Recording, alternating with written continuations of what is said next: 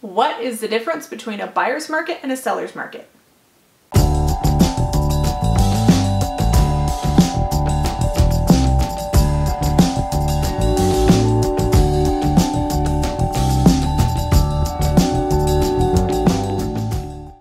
Hey, thanks for joining. Today we're talking about the difference between a buyer's market and a seller's market.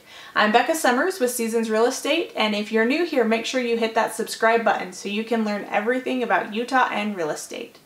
In today's video, we're talking about what is a buyer's market, what is a seller's market, and what's the difference. So we'll start with the fundamentals. What is a seller's market? A seller's market means that the seller has more control over the process. Now, why would a seller have more control over the process? It's because there's not a lot of inventory. So this is all based around inventory. So if inventory is under 6 months, it's considered a seller's market.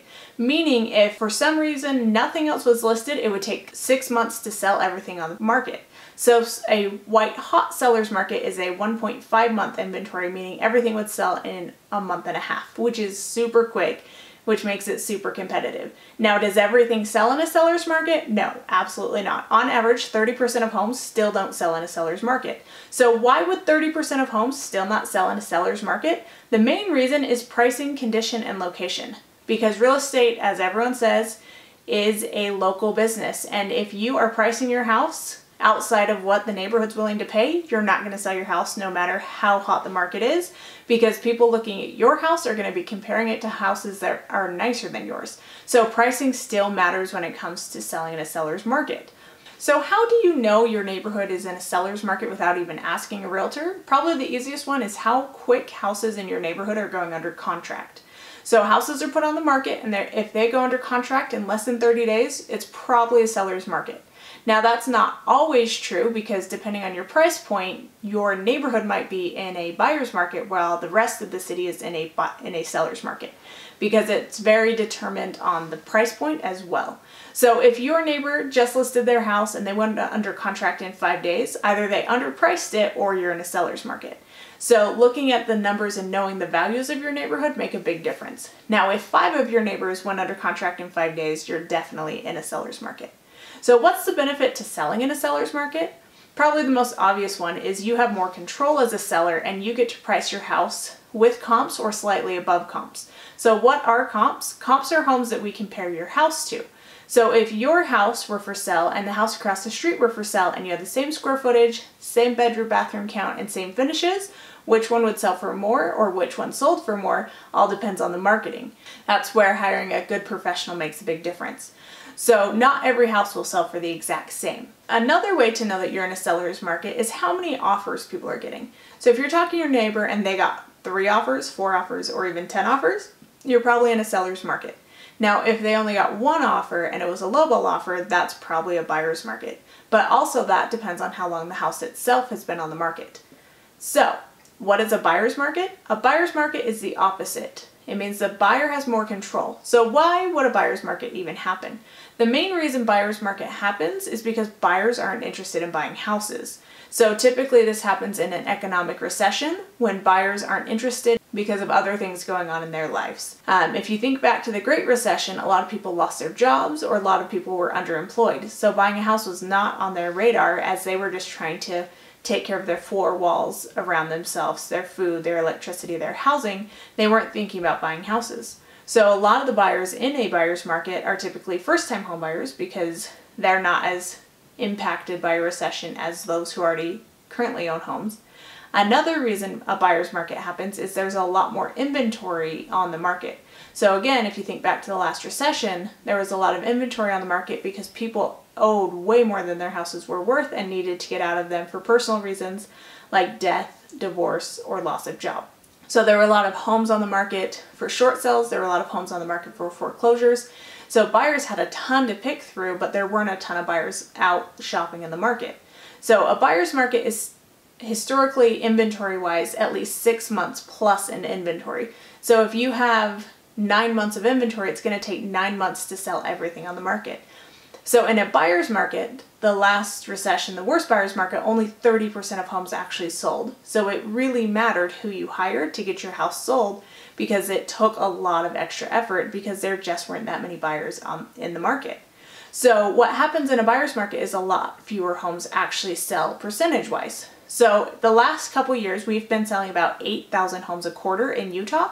And in a buyer's market, we were selling 4,000 homes a quarter. So that was about 50% drop in how many homes were actually selling, not being listed and sold, but actually selling because there just wasn't as much buyer demand.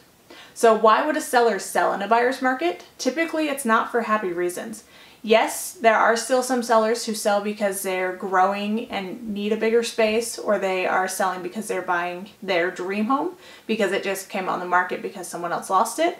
But a lot of the reasons, it's sad reasons like death and divorce, job loss, being over leveraged, and just not being able to afford their house payment anymore. So what happens in that market is it's very important to sell your house and it's strategic, but the time on market's a lot longer. So how do you know you're in a buyer's market without actually talking to a realtor? Probably the easiest one is a lot of for sale signs without sold signs or coming down. So if there's a lot of homes for sale and none of them are selling, you're probably in a buyer's market. It's very common to be in a buyer's market in a higher price point because there's always fewer buyers in that higher price point. So for Utah, for example, anything over $600,000 in Salt Lake County is a luxury price point or a jumbo loan price point. Anything in Utah County over 510 is considered luxury or jumbo, meaning the buyer has to have a larger down payment to buy that home. So if you're selling $1 million+ home in either county, it's going to take a whole lot longer to sell your house than if you're selling a $450,000 home. So price point makes a big difference in what type of market you're in, and marketing to the right buyer is a big deal in either market. So what happens at 6 months? Because 6 months could be a seller or a buyer's market. What 6 months is actually a balanced market, meaning that neither buyer or seller have more control in the process. So why do we not see balanced markets very often? It's because inventory when it comes to real estate is kind of like a pendulum.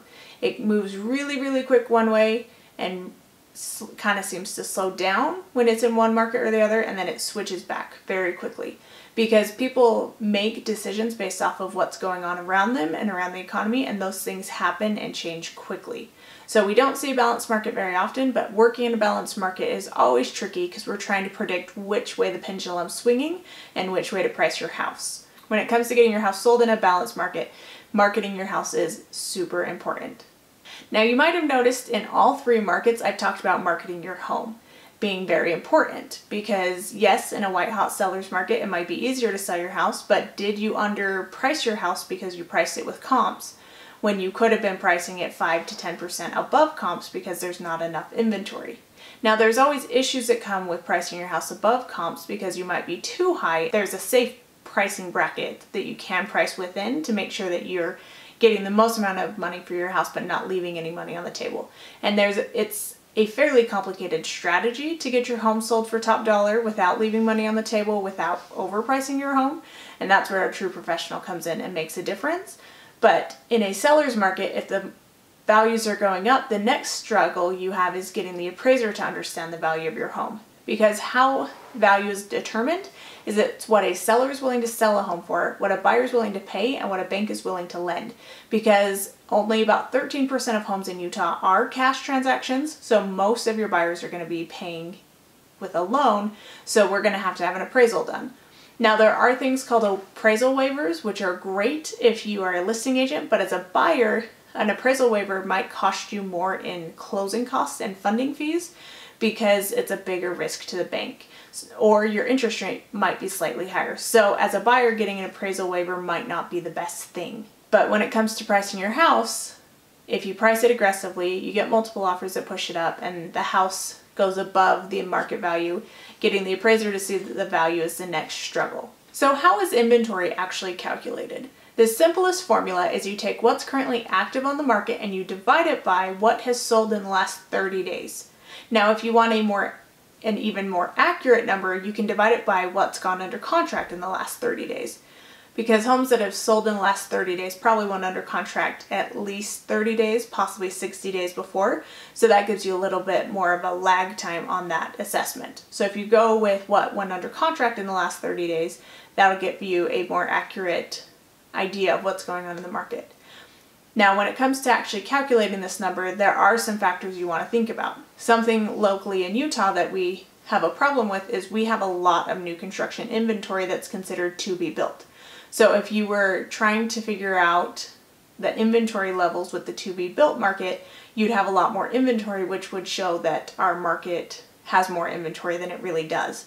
Right now we have, counting new construction, about 2.5 months worth of inventory, but if you take the new construction out, we only have about 1.9 months of inventory, which doesn't sound like a lot, but when you're selling an existing house, that makes a big difference, cutting off that half month, because that's going to get your house sold quicker. We'll do some rough numbers for you. So let's say there's 3,000 houses currently available in the market in the county that you're searching. And you don't want to do more than a county, and sometimes I'd even do a city if I need to. But say in the county there's 3,000 houses, and in the last 30 days only 500 have gone under contract. So you take 3,000, divide it by 500, and that gives you 6, which means 6 months worth of inventory. So again, if nothing else were listed, it would take 6 months to sell everything, because that's about what the buyer demand is. So when it comes to inventory, inventory is very hyper-local. So you can do the county, you can even do the city, and you can even potentially do your neighborhood. Now once you get to neighborhood numbers, it gets a little tricky because there's typically not as many homes selling in a neighborhood. So I typically stick with city to give me the biggest number, but to tell you what's going on in that particular city. If you're thinking about selling in the great state of Utah and you're wondering what market we're in, feel free to reach out to me here, and I'd love to go over the numbers if we're in a seller's market, buyer's market, and go over a strategy to get your home sold for top dollar.